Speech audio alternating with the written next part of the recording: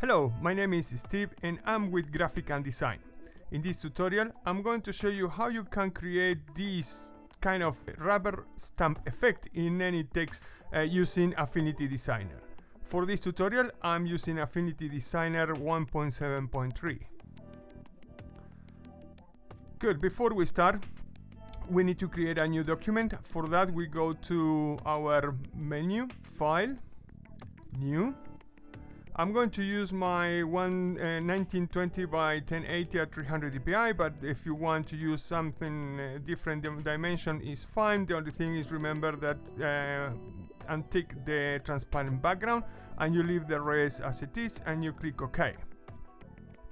Perfect. Now that we are there, before we continue, let's go to the top. Let's go to View and make sure that you have selected Show Guides, Show Rulers, Show Context Toolbar and Show Toolbar. Good, with that out of the way, let's get started. Okay, the first thing is we need to put the text. So we go click on our text tool. I'm going to click and drag the size. That doesn't matter, that is up to you. I'm going to type the word Top Secret.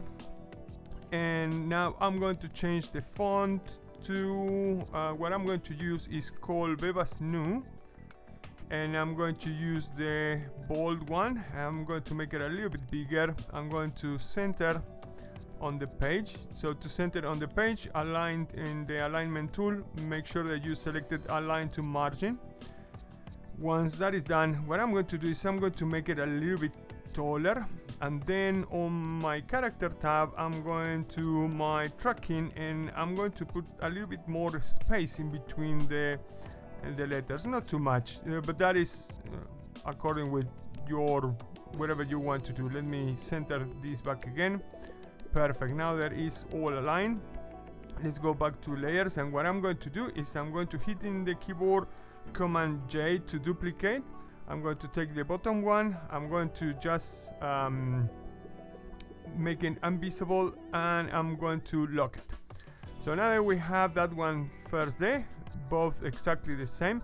So now on the top one, we are going to work with that one. So now we go with that one selected. We go to our contextual toolbar at the top, and let's hit or click the button that says Create to Curves.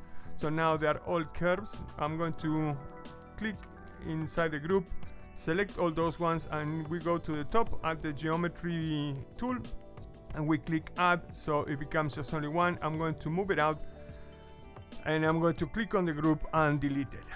Perfect. Now that we have that one, just in case, I'm going to create a duplicate, hitting Command J, and I'm going to select one, and I'm going to make it invisible, and I'm going to lock it as well, so we can work with this one there.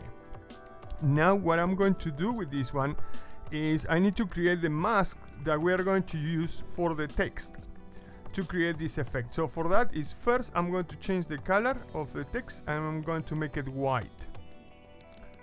Okay, because you will see just now. I'm going to leave it there. Now I'm going to my rectangle tool, and I'm going to create a rectangle that is the size of my canvas or the page, and I'm going to change the fill to black, and I'm going to move it to the back and then move it up a little bit there. Now that rectangle also needs to be converted to curves, so we go with that rectangle selected, we go to our contextual toolbar at the top, and we click Convert to Curves. Now that we have these two together, we are going to select both of them, and we are going to group them. So you can hit Command G, or just only on the menu, click on Group. Once it's a group, on the group, we are going to right click back again, and now we are going to rasterize this one. So now this is an actual image. Perfect. Now that we have that, now we need to create all the scratches that goes inside. So for that, the first thing that we do is we go to this right top corner, and we have two personas or three personas there. So one is the designer persona, so basically there is where you work like vectorize, or everything is vector, and on the pixel persona is basically an image, if you want to put it like that. So I'm going to click on that one, and as you can see now my layout has changed. So what I'm going to do is I need to create the scratches in here. So for that I'm going to choose my paintbrush tool. Now to create the scratches, I'm using from my brushes that I have here the ones that says grunge, and I'm using this one, grunge number 4, to create that kind of, you know, it's like a small lines. You'll see it just now. So let me go back again to this one. Let's make it 21. Sorry, I shouldn't select it first, that one. And the hardness, let's make it click. Let's make it 50 and the red 100. Anyway, now I'm going to zoom in, okay, and I'm going to start with the T. So the trick here is to paint small lines all around the border, okay. You can be a little bit, how can I say it? Basically now this is up to you, how much or how little, but I suggest you to put a little bit more than less, because then we are going to use something to manipulate that what you have done and to fine-tune it. Now one thing that is always key is in the corners, usually is where the rubber stamp or the, you know, the rubber of the stamp it gets worn, so pay quite attention to this. So let me start with something, and then what I'm going to do is I'm going to speed it up, so you don't need to sit through the entire thing. What I'm going to do is I'm going to zoom quite in so I have a better view. So basically you start making some scratches as random as you can, the better, okay. So as you can see, especially there in the corners, makes them in small strokes. So if you need to undo something, just undo a little bit at a time, okay. If not, you are going to undo too much. Okay, let me see.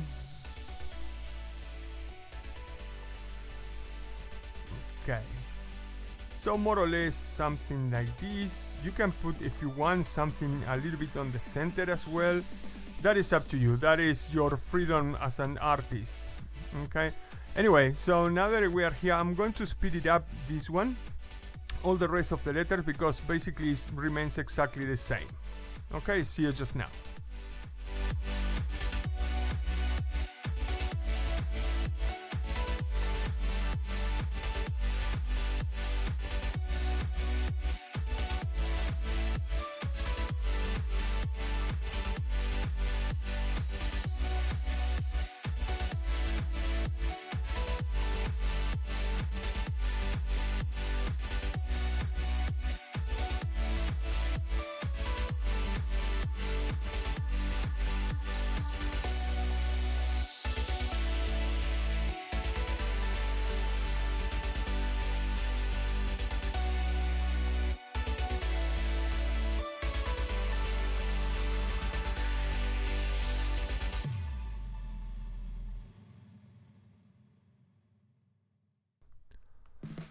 Good, seems like we are finishing there. Let me maybe, no, I think that one was too much.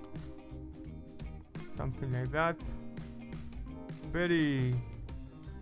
Try to make it as random as you can. Okay, good. Now that we have that, let me now zoom in a little bit there.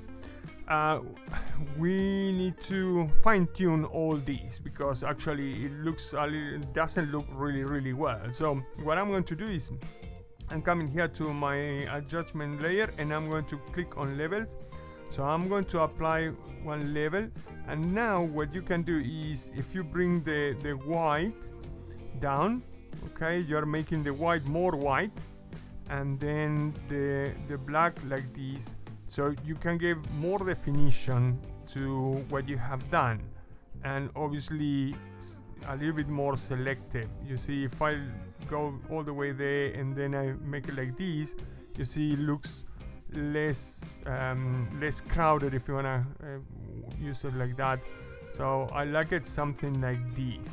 Now these two, the black level and the white level, again, now it's up to you how you use it, is your creativity. Okay, so for me I think it's fine like this. We are going to put more another scratch layer, and then one for to see like parts with less ink or something like that. Perfect. Now that we have that, I'm going to select these two layers and I'm going to right click, Command J to make it a group, and now right click and rasterize. So now it's just only one. As you can see, it's one there.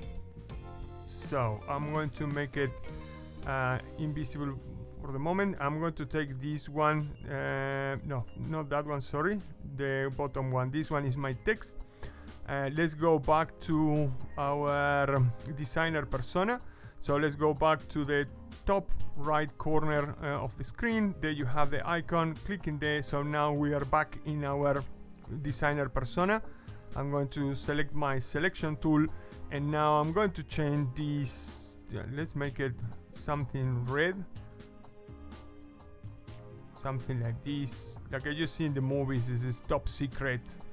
I think something like that will be fine. Perfect. Now that we have this layer, if I put it like this, nothing happens. So to make it a mask, you need to right click and go to or select rasterize to mask. So now, as you can see, now this is our mask. You can put it there. Sorry, it goes on top of this one. This one, I'm going to move it out of the way. I don't think I'm going to need it.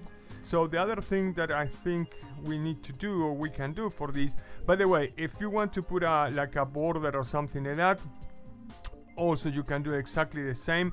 I will do it all at once with one mask, so it's easy for you. So what I'm going to do, I'm going to now here to my selection file, I'm going to look for place, and I'm coming here and I got a file that is called scratches, and I'm going to open it. I'm going to put it in there. Let me center this one to the page, and now you right click and then you rasterize to mask. So now it becomes a mask. Now what I'm going to do is I'm going to make it a little bit smaller, and obviously you can move it around to fit, you know, according to the different the style or the scratches. All depends what you want to do. You can add even more mask one on top of the other one. Okay, but I think with this one up to there, I think we are fine. This one that I got there, get rid of that one because I don't need it. Fantastic. I think that's it for today's video. I hope you like it. If you did, please remember to subscribe, give this thumbs up and hit the notification bell, so every time that I upload a new video, you receive the notification and you don't miss any of my videos. Any suggestions, if you think there is another way to do it, please leave the comment in the section down below. Thank you very much for watching, and like always, I'm seeing you in the next video.